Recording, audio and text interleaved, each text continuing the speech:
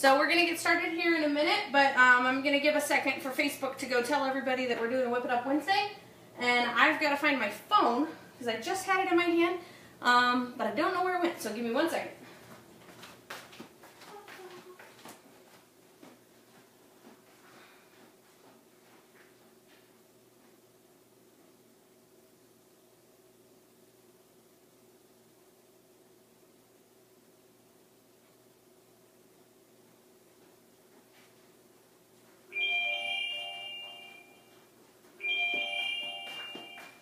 Oh, here it is. Wasn't even that far away. So I have this cool app with my watch that I just tell it to find my phone and then it does all that. So we're going to get started here. As soon as I figure out how to share this video, so some folks from the Facebook group can join in. Hey Melanie, how you doing, girl? Are you enjoying Wyoming?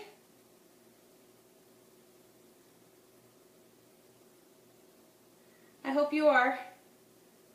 I'm so sorry, guys. All right, let's see.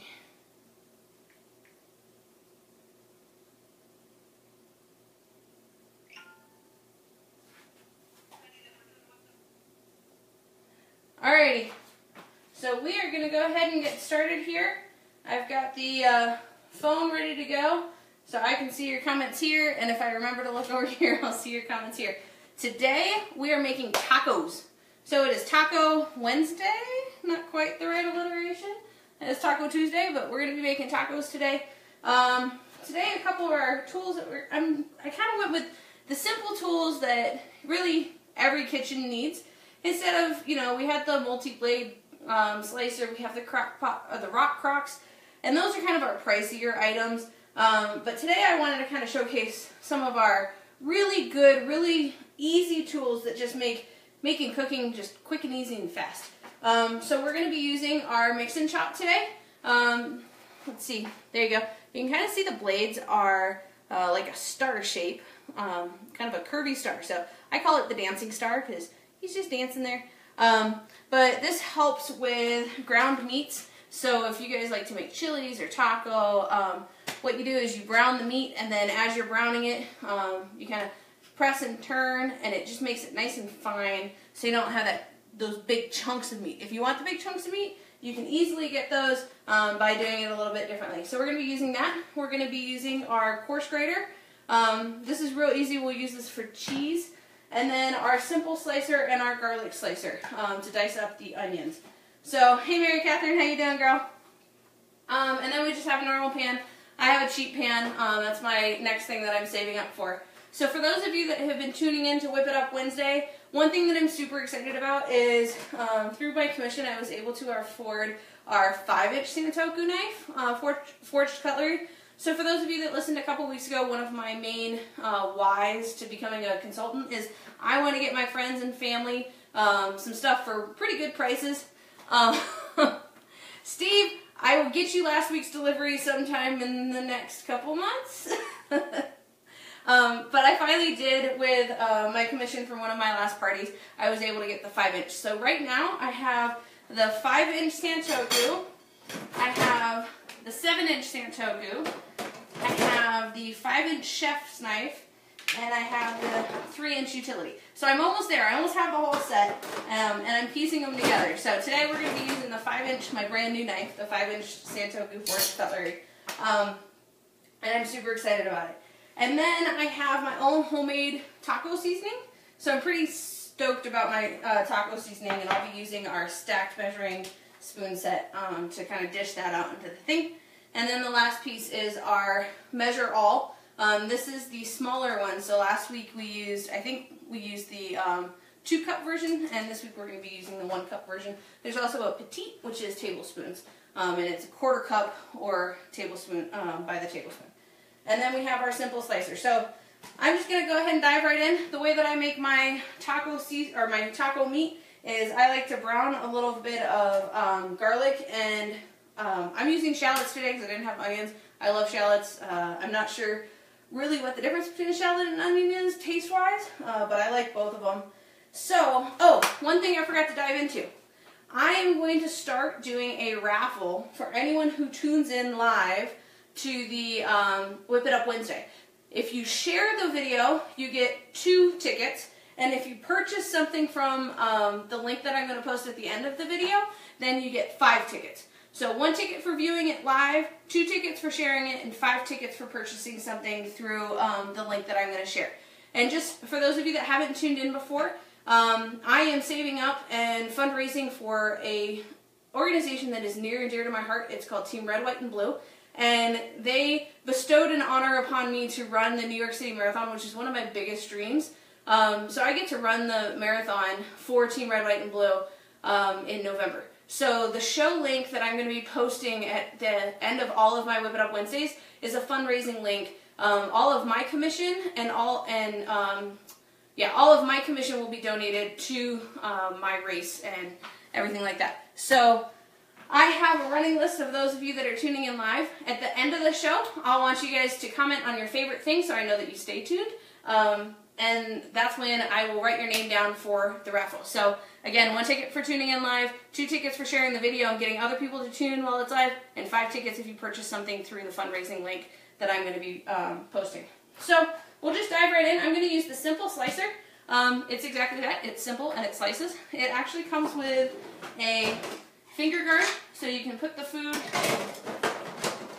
You can put the food into the finger guard so you don't slice your fingers off. I'm not going to be using the whole shell today, so I'm not going to use that and watch me end up cursing because I sliced my finger off. But for the simple slicer, it comes in 3 different ways. So this is the lock. If you notice, there's no lift there, so I can store this in the lock position. In the one, you can barely tell, but it's a shave, basically. So I actually cut one of these in a 1. So let's see if you can see how thin that is. So that's on the 1 setting. And then the 2 setting, which is what we're going to use today, so I'll show you more of those. And then there's a 3, and these are shallots, so they're kind of hard. So the 3 setting, you can see the thickness there. So again, I'm going to use the 2. I'm going to slice these, and then I'm going to use my Santoku, once I'm done slicing, to dice it up and throw it in the pan. So, that easy. Just slides it, and it cuts real nice and simple. And then we're going to use the garlic slicer to slice up the garlic. And a little trick for those of you that don't watch the 5,000 different cooking shows, take the back of a flat knife, and you're going to just take the garlic, punch it real quick, and that makes it super easy to peel. And then I always have a trash bowl off to the side. So I'm going to throw that in the garlic slicer, and then I'm just going to slice off the garlic. For those of you that haven't seen me use this garlic slicer before, if there is one product that I keep in my fridge at all times with garlic in it, or with anything in it, it's my garlic slicer. So I am obsessed with garlic, and what it does is it shaves it to kind of that nice, thin level. So one of the things that I read recently about garlic is if you don't like a really heavy garlic taste, then actually slicing it is better than crushed garlic. Crushed garlic has all of the garlic oils and everything like that. I personally like garlic chips. That's one of my favorite things to munch on. Yes, I'm a little weird, and it's really not a good date night snack. So now all I'm doing is I'm just going to rough chop these because, again, they were all already sliced. So you don't have to worry about getting it super fine or super diced, but I'm at least going to get it started. There we go. And hi to everybody who's tuning in. I've got, looks like Frank and Jason, Anna, Kayla, and Arthur. So, hey guys. For those of you that didn't pay attention before, we do have a raffle going on today. And one of the things that I did forget to mention, I will draw from that raffle at the end of the month and send you something. So I'll contact you, ask for a mailing address, and I'll send you a prize in the mail. So you don't even have to order from this raffle, which is kind of cool. Alright, for those of you that have watched my videos before, another very easy way to do this is using our manual food processor. Because you just dump everything in there, you pump the handle a couple times, and you're done. And if anyone is actually close by, you can see that I tear up from onions very easily, even shallots. So I'm actually tearing up from this a little bit, but it's not too big of an issue when it's a small amount. But it's nice when you have a manual food processor. It's an enclosed system, so you end up not actually tearing up from it. So I'm going to heat some olive oil real quick, and then we're going to dump the garlic and onion into the olive oil so it can brown up a little bit. Then we'll throw the turkey meat in there, let that cook off, and yeah, and then we'll add some seasoning, and we'll be done with the turkey meat. So while I'm waiting for this olive oil to heat, what is your favorite way to eat tacos? What's your favorite meat in your tacos? Do you like fish tacos, turkey tacos? Because today we're going to be making turkey, so I'm trying to get this a little bit leaner for the race. Do you like beef tacos, pork? What's your favorite item to put into the tacos?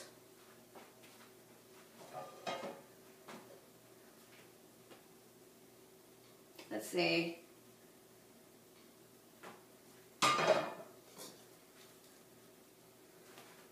Alright, so like I said before,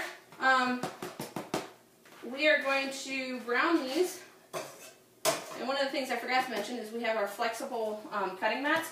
So this most recent catalog, we actually recolored the mats so they're nice vibrant colors. So if you like nice vibrant colors, take a look at that. Using our mix and chop, again it's mix and chop, so I'm just going to mix in these onions and garlic and get them started. The other thing that I am absolutely obsessed with is flavored olive oil. I'm not sure if you guys like flavored olive oil or not. Hey Tara. But this one is, see if you can read it, roasted chili and garlic. So it adds a little bit more heat to the whole dish. And then the one that I love cooking with, I actually got it at La Encantada, for those of you that are in Tucson. There's the Queen Creek Olive Mill. It's right next to the Lush and the Apple Store. But they have a roasted garlic olive oil that's absolutely amazing. So if I'm cooking with anything, I'm cooking with that. Alright, so today's going to be a little bit, I don't really have too much more to say. So I just want to hear from you guys. What is your favorite product that you have seen? And if you own something, please tell us all about what you have and what you love about it. While you guys do that and comment and chat, I am going to open up this turkey meat. We'll just do this easy way. For those of you that don't have kitchen shears at home, highly recommend, because I use my kitchen shears for pretty much everything. Opening up packages, but more importantly, I love to use them for, like, if you want to dice up chicken. I have we used it last time, the salad choppers, but if you're just taking like one piece and you want to cut it just 2 or 3 times, just take a set of kitchen shears and there you go. Another good use of them is green onions. So take the whole stalk of green onions and just cut, use scissors and cut it up. Makes it real easy. So we're just going to stir up these onions and garlic for a minute. Let it brown. You want to wait until it gets to a fragrant. Yeah, I can't talk. So it's nice and fragrant. You don't want to burn it though, because you're going to be adding the meat in there, and if you cook it for too long, then you could potentially burn it. So while I wait, I'm going to write down everyone's name. So go ahead and comment so I know you're still here. And we're going to add your name. So I have Tara and Steve that have already commented.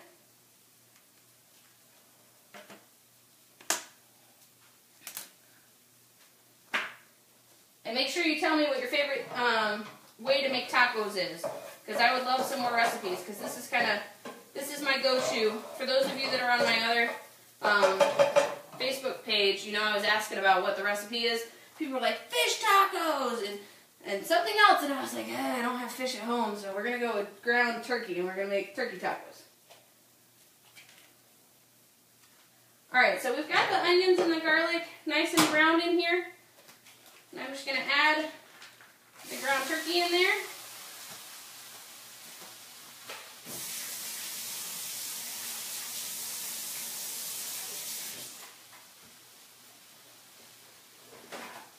Wash my hands real quick. And now you guys get to see the mix and chop go to work. So real easy, you're just going to press down.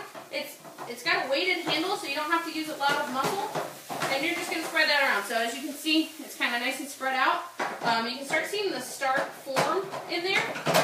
And I'll bring this up to the screen in just a second. I'm making noise. Alright, so we're going to turn the heat up a little bit. And basically, we just want to brown this meat off. So, I'm going to let that sit for a second and brown. And while I do that, we'll go ahead and shred up some cheese. So today I'm using a Colby pepper jack cheese and our coarse grater. So last week I showed you that we've got the multi-blade grater slicer, but sometimes you don't want to take that big honking thing out. You just need to grate a little bit of cheese. Little known fact, the FDA actually approves a small level of sawdust to be added to the cheese, like the bagged cheese. So I personally am not a big fan of sawdust in my cheese. So just getting a nice block of cheese, using our coarse grater. For those of you that have this and don't know how to use it, it's going to come folded like this. And what you want to do is, if you're right-handed, you want to just stick your thumb there and you're going to push a little bit. So, I don't know if you can tell. You can hear that. So you want to pull the handle kind of towards you, and then you're going to release. And that's how you get it. You can get it flat or you can get it angled. So today we're going to use it angled. If you're left-handed, all you want to do is you want to use your index finger to do that. So it doesn't take a lot of strength. It just is a matter of making sure that you know that's how you do it. If you try to rip it open, you're going to break it, and then I'm going to have to replace it for you. All right. So again, I just have it on the angle, and I'm just going to sit here on top and grate cheese. It's really not that entertaining to grate cheese. And this is actually really soft because it's been sitting on the counter for about 5 minutes. And I had to run to the grocery store because I forgot cheese, so it's been out for a little bit. But again, it just handles really well. It's got nice sharp teeth, so it cuts right through that soft cheese really easily. And I don't need a lot of it, so we've got the Colby Jack shredded up. And then we're going to go check on our turkey. And again, we're just grating this. Now, if you like a sausage or a beef type of taco, then you want to make sure that you drain off the fat from it. Turkey doesn't have a lot of fat in it, so I actually don't drain any of it. I get to the point that it's almost browned, and then, because I don't like rubbery meat, so right now, let's see if you can see that picture very well. So right now you've got a little bit of pink in there, but it's predominantly browned up, cooked a little bit. So we're going to cook it just a little bit longer, and then we're going to add the sauce in there and just let it kind of seep in the, or sorry, not the sauce, the seasoning, and we're just going to let it seep in the seasoning. So one of the good things about the mix and chop is it actually comes with, I probably should have done this before, but the blade is tapered. It's not a blade, sorry, I'm calling each of these things a blade. So it's tapered. So it actually comes to a point right at the tip. So it actually cuts through the meat pretty well and chops it up, which is why it's called the mix and chop. But the other good use of it is when you have frozen meat. So for those of you that like to throw your ground chicken or ground beef or ground turkey into the freezer when you get home, so you can just pull it out and throw it in a pan like I do. It just makes it really easy to cut through. So you can either throw it in the microwave and defrost it a little bit, but then this kind of chops right through it so it breaks it down much easier.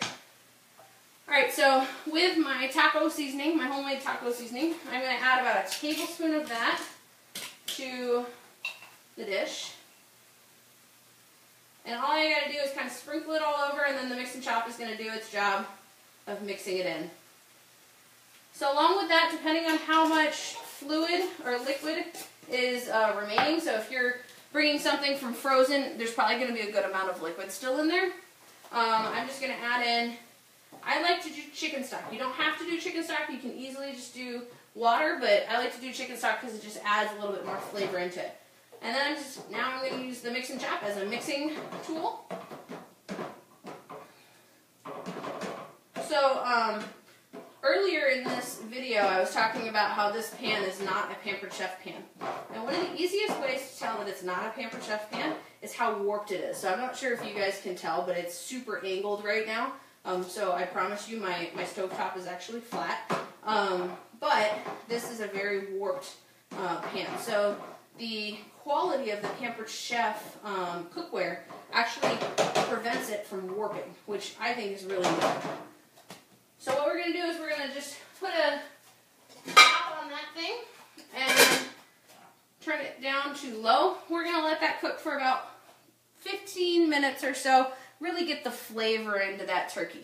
And that's my taco. So it's real easy. Then you just assemble, you put it in tortillas, or I'm a big fan of butter lettuce. For those of you that saw my Thai chicken wraps last week, I'm a big fan of butter lettuce, so that's what I'm going to be doing today. And then top it with a little cheese, a little bit of salsa. If you want to make your own homemade fresh salsa, you can use the manual food processor. Throw a couple tomatoes in there, throw some peppers in there, a little bit of cilantro, some lime, and some onion, and just make Manuel dance, and he delivers salsa afterwards. So if you have any questions for me on any of these products, let me know.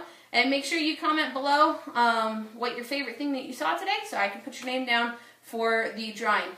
Also, because a lot of folks watched and I'm not seeing too many comments, I'm going to open it up, and if you share this video and any of your friends comment, just make sure that they comment that you were the one that shared the video with them, and you will get 2 tickets, and they will get a ticket for watching. So come on back next Wednesday. We're going to do Whip It Up Wednesday, and next Wednesday is going to be People's Choice. So I'm going to be putting it out there, asking what you guys want me to cook. I will have a decision by Monday, so I can make sure that I go and buy everything and make sure I have all the right stuff to cook it. But I'll put a couple options out there, and you guys can vote on it. So thanks again for coming to Whip It Up Wednesday and helping support me follow my dream of running the New York City Marathon while supporting Team Red, White, and Blue. If you don't know anything about Team Red, White, and Blue, go look them up. They're an amazing organization, teamrwb.org. See you guys later. Take care.